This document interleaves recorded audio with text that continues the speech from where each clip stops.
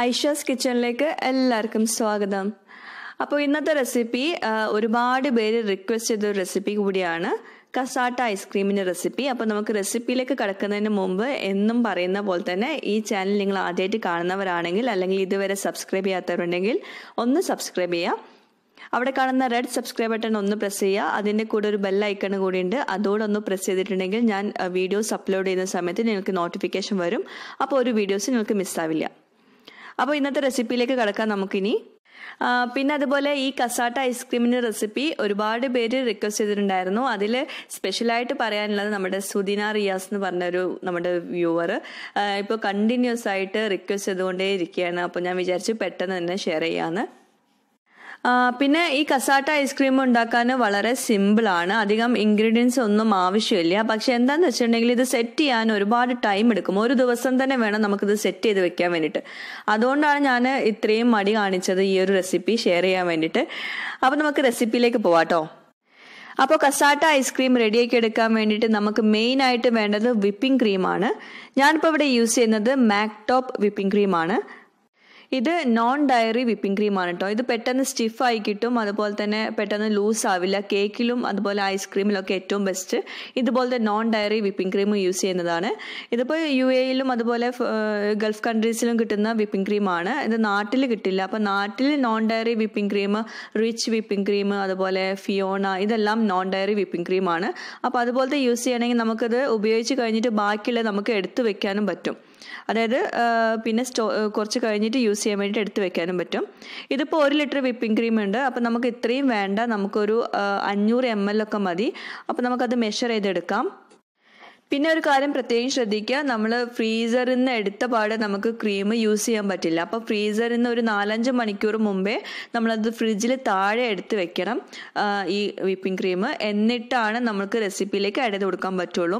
അപ്പോൾ ഞാനിപ്പോൾ ഇത് 4-5 മണിക്കൂർ മുമ്പ് ഫ്രിഡ്ജിൽ താഴേക്ക് എടുത്ത് വെച്ചിട്ടുണ്ടായിരുന്നു. അതിൽ നിന്ന് ഇതുപോലെ ഒരു കൺസിസ്റ്റൻസി ആയി കിട്ടണം ക്രീം. എന്നാലേ നമുക്കത് നന്നായിട്ട് പെർഫെക്റ്റ് ആയിട്ട് ബീറ്റ് ചെയ്യാനൊക്കെ പറ്റുള്ളൂ. പിന്നെ അതുപോലെ മെഷർ ചെയ്യാനൊക്കെ എളുപ്പം ഇതുപോലെ ചെയ്തെടുക്കുമ്പോഴാണ്.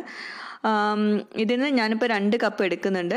ഇനി ബാക്കി വരുന്ന ക്രീം എങ്ങനെയാണ് സ്റ്റോർ ചെയ്യേണ്ടതെന്ന് ഒരുപാട് പേര് ചോദിച്ചിട്ടുണ്ടായിരുന്നു. അപ്പോൾ ഇതുപോലെ എന്തെങ്കിലും ടേപ്പ് യൂസ് ചെയ്തിട്ട് ഒന്ന് അവിടെ നന്നായിട്ട് സീൽ ചെയ്ത് കൊടുക്കുക. നന്നായിട്ട് തന്നെ സീൽ ചെയ്ത് കൊടുക്കുക. എന്നിട്ട് ഒരു സിൽവർ ഫോയിൽ വെച്ചിട്ട് നന്നായിട്ട് കവർ ചെയ്യുക.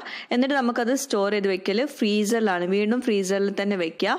എന്നിട്ട് ഈ തുറന്ന വിപ്പിംഗ് ക്രീം പിന്നീട് നമുക്ക് 6 മാസത്തിനുള്ളിൽ ഉപയോഗിച്ച് തീർത്താൽ മതി. പക്ഷേ ഇത് നോൺ ഡയറി വിപ്പിംഗ് ക്രീം ആയതുകൊണ്ടാണ് കേട്ടോ. ഡയറി വിപ്പിംഗ് ക്രീം ആണെങ്കിൽ നമ്മൾ തുറന്ന് കഴിഞ്ഞിട്ടുണ്ടെങ്കിൽ 3 ദിവസമേ ഉണ്ടാവുള്ളൂ എക്സ്പയറി ഡേറ്റ് കേട്ടോ. ഇനി നമുക്ക് ഈ ക്രീം നന്നായിട്ടൊന്ന് ബീറ്റ് ചെയ്തെടുക്കണം. നല്ല സ്റ്റിഫായിട്ട് വരുന്നവരെ ബീറ്റ് ചെയ്തെടുക്കണം. അപ്പോൾ നന്നായിട്ട് ബീറ്റായി വന്നിട്ടുണ്ട്. ഇനി നമുക്കിതിലേക്ക് കണ്ടൻസ്ഡ് മിൽക്ക് ചേർത്ത് കൊടുക്കാറുണ്ട്. ഞാനിപ്പോൾ ഒരു 1/2 കപ്പോളം കണ്ടൻസ്ഡ് മിൽക്ക് ചേർക്കുന്നുണ്ട്. കാരണം ഈ ക്രീം അത്യാവശ്യം മധുരം ഉണ്ടാവും. അപ്പോൾ അതിൻ്റെ കൂടെ നമുക്ക് ഐസ്ക്രീമൊക്കെ ആകുമ്പോൾ ഐസായി കഴിഞ്ഞാൽ അല്പം മധുരം കുറവായിരിക്കുമല്ലോ. അപ്പോൾ അതുകൊണ്ട് നമ്മൾ കുറച്ചുകൂടെ മധുരം ആഡ് ചെയ്ത് കൊടുക്കാൻ വേണ്ടിയിട്ട് ഈ കണ്ടൻസ്ഡ് മിൽക്ക് ചേർക്കുന്നുണ്ട്. കണ്ടൻസ്ഡ് മിൽക്കും കൂടി ചേർത്താലേ നമുക്കൊരു ഐസ്ക്രീമിൻ്റെ കൺസിസ്റ്റൻസി കിട്ടുള്ളൂ. അപ്പോൾ അതുകൊണ്ട് അത് ചേർക്കാതിരിക്കരുത്.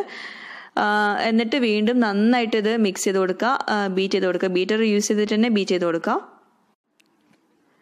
നന്നായിട്ട് തന്നെ ബീറ്റ് ചെയ്ത് കൊടുക്കണം. അതുപോലെ സ്പാറ്റിലോണ്ട് ഇടയ്ക്കിടയ്ക്കൊന്ന് മിക്സ് ചെയ്ത് കൊടുക്കുക.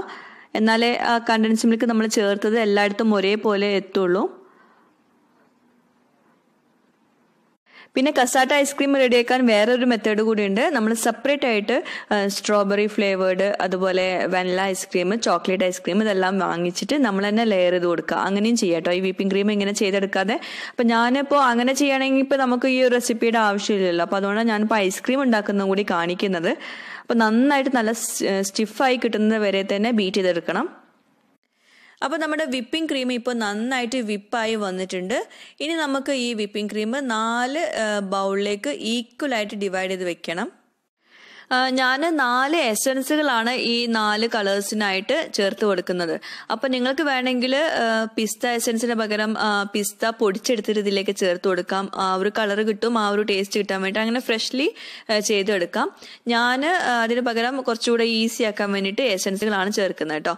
അപ്പം 4 ബൗളിലേക്ക് നമ്മൾ വിപ്പിംഗ് ക്രീം, വിപ്പ് ചെയ്ത ക്രീം നമ്മൾ ആഡ് ചെയ്ത് കൊടുത്തിട്ടുണ്ട്. അപ്പോൾ ചോക്ലേറ്റ് ഫ്ലേവേർഡ് ഐസ്ക്രീം റെഡിയാക്കി എടുക്കാൻ വേണ്ടി ഞാനിവിടെ യൂസ് ചെയ്യുന്നത് ഹെർഷീസിൻ്റെ ചോക്ലേറ്റ് സിറപ്പാണ്. അത് നല്ല ചോക്ലേറ്റ് കളറൊന്നും കിട്ടില്ല, പക്ഷെ നല്ല ടേസ്റ്റ് ഉണ്ടാവും. പിന്നെ ചോക്ലേറ്റ് കളർ നല്ല കിട്ടണമെങ്കിൽ നിങ്ങൾക്ക് കൊക്കോ പൗഡറും അതിൻ്റെ കൂടെ ചോക്ലേറ്റ് മെൽറ്റ് ആക്കിയിട്ടും ചേർക്കേണ്ടി വരും. പിന്നെ വാനില ഐസ്ക്രീം തയ്യാറാക്കാൻ വേണ്ടി ഞാൻ വാനില എസൻസ് മാത്രമേ ചേർക്കുന്നുള്ളൂ ഈ ഒരു വിപ്പിംഗ് ക്രീമിലേക്ക്.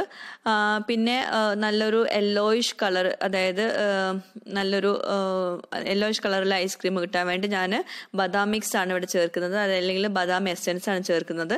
പിന്നെ പിസ്ത ഐസ്ക്രീം റെഡിയാക്കാൻ വേണ്ടിയിട്ട് ഞാൻ പിസ്ത എസൻസ് ആണ് ചേർത്ത് കൊടുക്കുന്നത്. അപ്പോൾ ഇതുപോലത്തെ എസൻസുകളാണ് കൂടുതലും നമുക്ക് ഈസി ആക്കാൻ വേണ്ടിയിട്ട് നമ്മൾ ആഡ് ചെയ്ത് കൊടുക്കുന്നത് കേട്ടോ. അപ്പോൾ ഞാൻ ഹെർഷീസിൻ്റെ ചോക്ലേറ്റ് സിറപ്പ് ഒരു ബൗളിലേക്ക് ഞാൻ ആഡ് ചെയ്ത് കൊടുക്കുന്നുണ്ട്. എന്നിട്ട് നന്നായിട്ട് മിക്സ് ചെയ്ത് കൊടുക്കണം. നമ്മളിപ്പോൾ ഇതുപോലത്തെ എസൻസ് ചേർത്തിട്ടുണ്ടെങ്കിൽ നന്നായിട്ട് തന്നെ മിക്സ് ചെയ്ത് കൊടുക്കുക, പ്രത്യേകം ശ്രദ്ധിക്കുക. പിന്നെ ചോക്ലേറ്റ് എസൻസ് ഉണ്ടെങ്കിൽ കുറച്ചും കൂടി നന്നാവും, കുറച്ചും കൂടി നല്ല കളർ കിട്ടും. ഞാൻ കുറച്ചധികം ചോക്ലേറ്റ് സിറപ്പ് ചേർക്കുന്നുണ്ട് കേട്ടോ.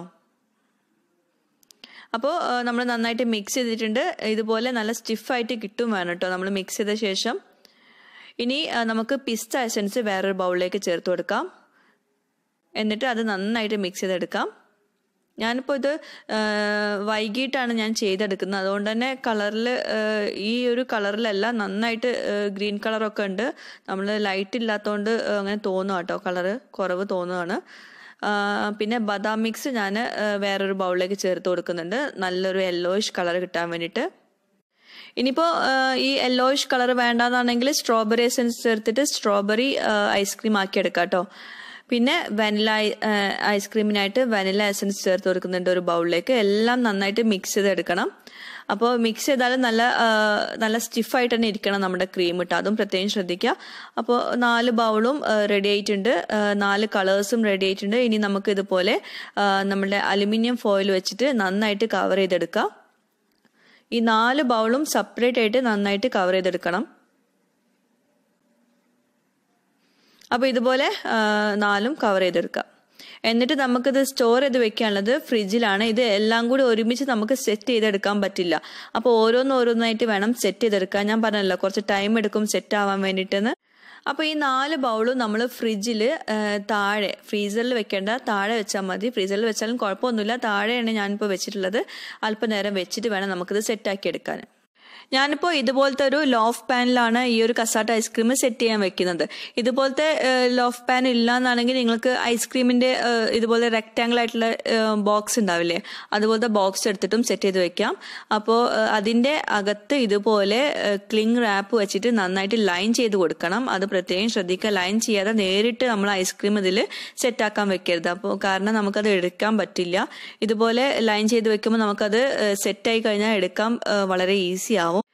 അപ്പോൾ നമ്മുടെ കസാട്ട ഐസ്ക്രീം റെഡിയാക്കാനുള്ള നമ്മുടെ ലോഫ് പാൻ ഇപ്പോൾ റെഡി ആയിട്ടുണ്ട്. ഇനി നമുക്ക് കുറച്ച് നട്ട്സ് ഇതിന് താഴെ ഒന്ന് സ്പ്രെഡ് ചെയ്ത് കൊടുക്കാം. ഞാനിപ്പോൾ ബദാമും പിസ്ത സ്ലൈസസും ആണ് എടുത്തിട്ടുള്ളത്. നിർബന്ധമൊന്നുമില്ല, ആ ഒരു ഭംഗി കിട്ടാൻ വേണ്ടിയിട്ട്, ഒന്ന് കളർഫുൾ ആവാൻ വേണ്ടിയിട്ട് മാത്രമാണ് ഇത് ചേർക്കുന്നത് കേട്ടോ. അപ്പോൾ ഇതൊക്കെ ചെയ്യുന്നത് നമ്മളിപ്പോൾ 1 മണിക്കൂർ കഴിഞ്ഞിട്ടാണ് കേട്ടോ. നമ്മൾ നേരത്തെ വിപ്പ് ചെയ്തിട്ടുള്ള ക്രീമൊക്കെ ഫ്രിഡ്ജിൽ വെച്ചിട്ട് 1 മണിക്കൂർ കഴിഞ്ഞിട്ടാണ്. അപ്പോൾ 1 മണിക്കൂർ കഴിഞ്ഞിട്ട് ഞാനിപ്പോൾ ആദ്യം ലെയർ ചെയ്യാൻ പോകുന്നത് പിസ്ത ഐസ്ക്രീമാണ്, അല്ലെങ്കിൽ പിസ്ത എസൻസ് ചേർത്തിട്ടുള്ള ഐസ്ക്രീമാണ്. ഇനി നമുക്ക് ഇത് കുറേശ്ശെ എടുത്തിട്ട് ഒന്ന് താഴെ ഒന്ന് ലൈൻ ചെയ്ത് കൊടുക്കാം. നമ്മൾ ഇതെല്ലാം കൂടി ഒരുമിച്ച് നമ്മൾ ഇട്ട് കൊടുക്കുമ്പം ചിലപ്പോൾ ഒരു ഗ്യാപ്പ് വരും ഇടയ്ക്ക്. അതുകൊണ്ടാണ് ഞാൻ പറയുന്നത് കുറേശ്ശെ ഇട്ടിട്ട് ഒന്ന് ഫിൽ ചെയ്ത് കൊടുക്കാൻ വേണ്ടിയിട്ട്. പിന്നെ നമ്മൾ ഈ ഐസ്ക്രീം ഓരോന്നും നമ്മൾ സ്പ്രെഡ് ചെയ്തെടുക്കുമ്പോഴും നല്ല ക്ലീൻ ആയിട്ട് നല്ല വൃത്തിയിൽ തന്നെ ചെയ്യാൻ ശ്രദ്ധിക്കുക. നമ്മൾ എങ്ങനെയെങ്കിലും അത് ചെയ്ത് കഴിഞ്ഞിട്ടുണ്ടെങ്കിൽ, അതുപോലെ ഈ സൈഡിലൊക്കെ പോയിട്ടുണ്ടാവില്ല ഐസ്ക്രീം, അതൊക്കെ നന്നായിട്ട് സ്ക്രാപ്പ് ചെയ്തിട്ട് താഴേക്ക് തന്നെ വെച്ച് കൊടുക്കുക. അങ്ങനെ ചെയ്തിട്ടുണ്ടെങ്കിൽ നമ്മളത് സെറ്റ് ചെയ്ത് കഴിഞ്ഞാൽ നമ്മൾ കട്ട് ചെയ്യുന്ന സമയത്ത് നല്ല പെർഫെക്റ്റ് ആയിട്ട് കിട്ടും. അല്ലാഞ്ഞാൽ ഈ സൈഡിലൊക്കെ ഉള്ളത് എല്ലാം കൂടി മിക്സ് ആവും, ഐസ്ക്രീം തമ്മിൽ മിക്സ് ആയി വരും. അപ്പോൾ എല്ലാം കൂടി ഒരു കളറായി പോകും. അപ്പോൾ നല്ല വ്യത്യസ്ത കളർ കാണണമെങ്കിൽ നന്നായിട്ട് തന്നെ നമ്മൾ സ്പ്രെഡ് ചെയ്ത് കൊടുക്കുക. എന്നിട്ട് ഇത് ഈ അലുമിനിയം ഫോയിൽ വെച്ചിട്ട് നന്നായിട്ട് കവർ ചെയ്തിട്ട് നമുക്കിത് ഫ്രീസറിൽ വെക്കണം. ഇനി 2 മണിക്കൂർ ഈ പിസ്ത ഐസ്ക്രീം സെറ്റാക്കാൻ വേണ്ടിയിട്ട് നമ്മൾ ഫ്രീസറിൽ വെക്കണം.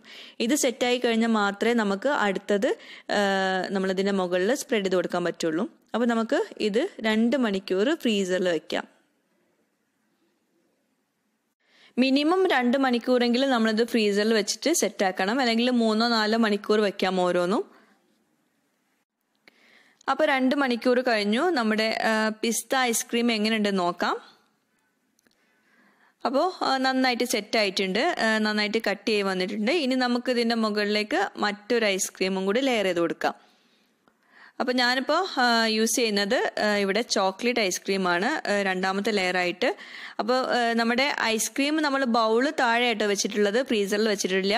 നമ്മൾ ഈ ലോഫ് പാൻ, അതായത് കസാട്ട സെറ്റ് ചെയ്യുന്ന ഈ പാനാണ് നമ്മൾ ഫ്രീസറിൽ വെച്ചിട്ടുള്ളത്. നിങ്ങൾക്ക് വേണമെങ്കിൽ എല്ലാം ഫ്രീസറിൽ വെക്കാം, പക്ഷേ അങ്ങനെ വെക്കുമ്പം ഐസ്ക്രീമും സെറ്റാവും, ബൗളിലുള്ള ഐസ്ക്രീമും സെറ്റാവും. പിന്നെ നമുക്കത് മിക്സ് ചെയ്തിട്ട് വേണം അതിലേക്ക് ചേർക്കാൻ. അപ്പോൾ അതുകൊണ്ടാണ് കുറച്ചും കൂടി പെർഫെക്റ്റ് ആയിട്ട് കിട്ടണമെങ്കിൽ നിങ്ങൾക്ക് എല്ലാ ബൗളുകളും ഫ്രീസറിൽ വെക്കാം. അപ്പോൾ നമ്മൾ ചോക്ലേറ്റിൻ്റെ ഐസ്ക്രീമും നന്നായിട്ട് സ്പ്രെഡ് ചെയ്തിട്ടുണ്ട്, നല്ല വൃത്തി തന്നെ ചെയ്തിട്ടുണ്ട്. ഇതും നേരത്തെ ചെയ്ത പോലെ തന്നെ ഇതുപോലെ അലുമിനിയം ഫോയിൽ വെച്ചിട്ട് നന്നായിട്ട് കവർ ചെയ്യുക. ഇതും 2 മണിക്കൂർ ഫ്രീസറിൽ വെക്കണം. അപ്പോൾ ഞാൻ പറഞ്ഞല്ലോ, ഇത് സെറ്റ് ചെയ്യാനുള്ള ടൈമാണ് നമുക്ക് കൂടുതൽ എടുക്കുന്നത്. ഇത് തയ്യാറാക്കാൻ വളരെ ഈസിയുമാണ്. അപ്പോൾ ഇത് ഫ്രീസറിൽ വെക്കാം 2 മണിക്കൂർ സെറ്റാക്കാൻ വേണ്ടിയിട്ട്. പിന്നെ നിങ്ങളിപ്പോൾ ഇത് ഐസ്ക്രീം വാങ്ങിച്ചിട്ട് ഇത് ഇങ്ങനെ കസാട്ട ഐസ്ക്രീം സെറ്റ് ചെയ്യുകയാണെങ്കിൽ വളരെ ഈസിയാണ് കേട്ടോ. ഈ വിപ്പിംഗ് ക്രീം വെച്ചിട്ട് ചെയ്യുന്നതുകൊണ്ടാണ് ഇത്രയും ടൈം എടുക്കുന്നത്. പക്ഷേ ഐസ്ക്രീം വാങ്ങിച്ചിട്ട് ചെയ്യാൻ ഇപ്പോൾ എല്ലാവർക്കും പറ്റുമല്ലോ, അപ്പോൾ അതുകൊണ്ടാണ് ഞാനിപ്പോൾ അത് കാണിക്കാൻ കേട്ടോ. ഇനി അടുത്തതായിട്ട് ഞാൻ ലെയർ ചെയ്ത് കൊടുക്കുന്നത് വാനില ഐസ്ക്രീമാണ്. അതും നേരത്തെ ചെയ്ത പോലെ തന്നെ നന്നായിട്ട് ലൈൻ ചെയ്ത് കൊടുക്കുക. ഇപ്പോഴേക്കും എൻ്റെ ലോഫ് പാന് മുകളിലേക്ക് പൊങ്ങിയിട്ടുണ്ട്. ഇനി അടുത്ത ലെയർ വെക്കുമ്പോഴേക്കും സ്പേസ് ഉണ്ടോയെന്ന് അറിയില്ല. അപ്പം നിങ്ങൾ ഇതുപോലത്തെ പാത്രമൊക്കെ എടുക്കുമ്പോൾ അത്യാവശ്യം നല്ല തിക്കായിട്ടുള്ള പാത്രം തന്നെ എടുക്കുക, എന്നാലും നമുക്ക് എല്ലാതും നന്നായിട്ട് ലെയർ ചെയ്യാൻ പറ്റുള്ളൂ. പിന്നെ ഒന്ന് ടാപ്പ് ചെയ്ത് കൊടുക്കുക കേട്ടോ. ഇനി അഥവാ എയർ ബബിൾസ് ഉണ്ടെങ്കിൽ അതൊന്ന് നന്നായിക്കോട്ടെ എന്ന് വിചാരിച്ചിട്ട് ഒന്ന് ടാപ്പ് ചെയ്ത് കൊടുക്കുന്നത് നല്ലതാണ്.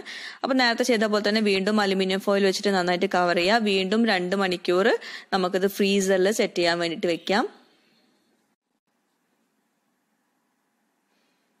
അപ്പോൾ 2 മണിക്കൂർ നമുക്ക് ഫ്രീസറിൽ വീണ്ടും ഇത് വെക്കാം. ഇപ്പോഴേ നമ്മൾ ഒരുപാട് നേരം നമ്മളിത് വെച്ച് കഴിഞ്ഞു, അതാണ് ഞാൻ പറഞ്ഞത് ഒരുപാട് ടൈം എടുക്കുന്നു.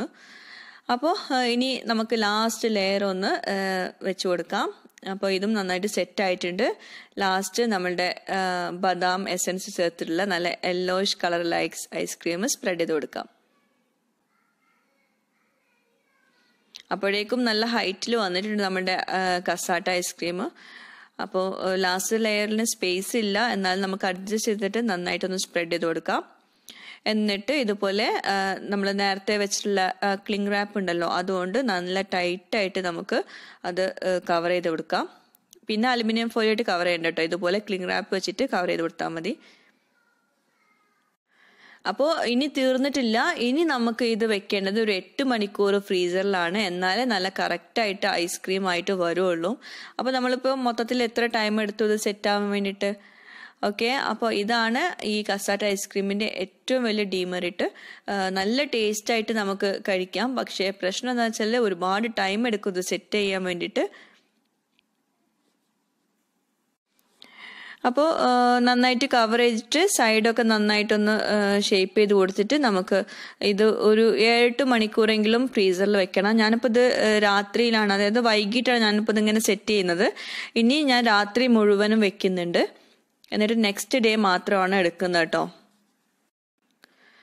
അപ്പോൾ ഞാനിപ്പോൾ ഇത് പുറത്തെടുക്കുന്നത്, കസാട്ട ഐസ്ക്രീം റെഡി ആയിട്ടുണ്ട്. ഇത് പുറത്തെടുക്കുന്നത് ഞാൻ 8 മണിക്കൂർ കഴിഞ്ഞിട്ടാണ്. അപ്പോൾ നല്ല ചൂടുള്ള സമയമൊക്കെ ആണെങ്കിൽ ഏറ്റവും ബെസ്റ്റ് ഇതുപോലെ പുറത്തെടുത്തിട്ട് നിങ്ങൾക്ക് ഇത് ഒരു പ്ലേറ്റിലേക്ക് ഫ്ലിപ്പ് ചെയ്തിട്ട് വേണമെങ്കിൽ ഒരു 1-2 മണിക്കൂറും കൂടി ഫ്രീസറിൽ വെക്കാം. ഇത് ഫ്ലിപ്പ് ചെയ്ത ശേഷം കേട്ടോ, അത് പുറത്തെടുത്ത ശേഷം. അപ്പോൾ നന്നായിട്ട് നല്ല ഐസായിട്ട് കിട്ടിക്കോളും. അപ്പോൾ നമുക്ക് ഈ ക്ലിംഗ് റാപ്പൊക്കെ ഒന്ന് മാറ്റാം. ഇപ്പോൾ കണ്ടോ, 4 ലെയേഴ്സും കാണുന്നുണ്ട്. അതുപോലെ ഒരു പ്ലേറ്റിലേക്ക് നമുക്ക് പതുക്കെ ഒന്ന് ഫ്ലിപ്പ് ചെയ്ത് കൊടുക്കാം. വേണമെങ്കിൽ ഇതുപോലെ ഫ്ലിപ്പ് ചെയ്ത ശേഷം ഒരു 1-2 മണിക്കൂറും കൂടി ഫ്രീസറിൽ വെക്കാം. ഇങ്ങനെ ഗസ്റ്റൊക്കെ വന്നിട്ട് സെർവ് ചെയ്യാനാണെങ്കിൽ ഇതുപോലെ ഫ്രീസറിൽ വെക്കാം. അപ്പോൾ ഒന്നുകൂടി നന്നായിട്ട് ഐസ് ആയിക്കോളും. അപ്പോൾ ഇത് കട്ട് ചെയ്തിട്ട് എങ്ങനെയുണ്ടെന്ന് നോക്കാം.